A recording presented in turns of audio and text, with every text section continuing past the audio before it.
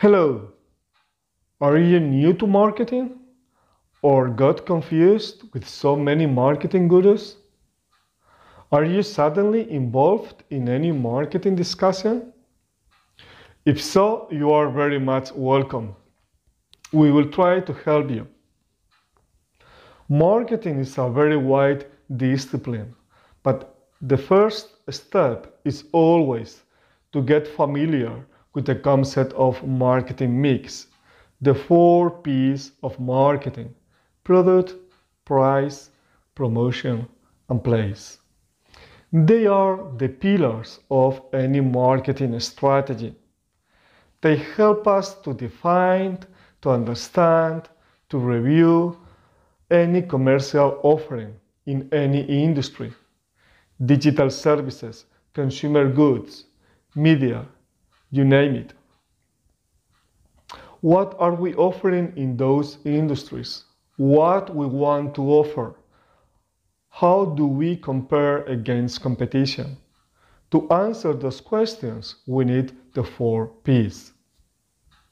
The concept of the 4 P's had been around for quite a long time now, but it has not been yet overthrown because it is an extremely helpful tool to make marketing decisions.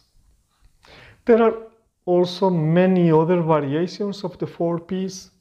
You can find 5 P's, 7 P's, 8 P's, 4 P's plus C, 4 C's, 6 C's, you name it.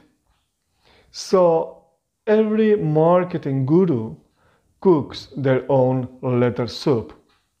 But if you don't get to understand well the marketing mix, if you are not grounded in basics, you risk getting lost in marketing. The first P stands for product. What are we offering? What we want to offer? A product, a service, or a mix of both, as it is the trend now? Are we offering a wide product portfolio or just a limited portfolio? Sophisticated products or just functional basic products? Is it a commodity or a specialty? Are we offering premium products or we are just expensive, as it happens very often? We will produce a video to review all the main product strategies, and we will see how tricky all these questions are. The second P stands for price.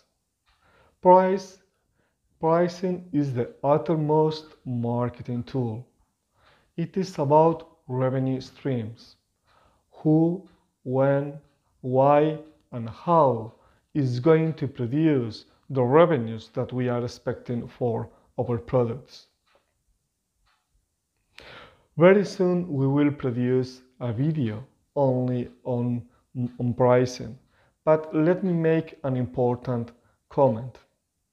There is a strong tendency to avoid innovation in pricing, to think that pricing is just about some algebra, basic or sometimes very complex algebra that can be understood as business as usual.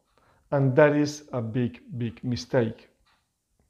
Pricing is about the perception of the value of your products and how much the customer is going to pay for it. So it goes far beyond a figure on a piece of paper. The third P stands for promotion. We all know how difficult it is to catch the attention of your potential customers, to promote our products, to communicate that our products are available and the benefits of them.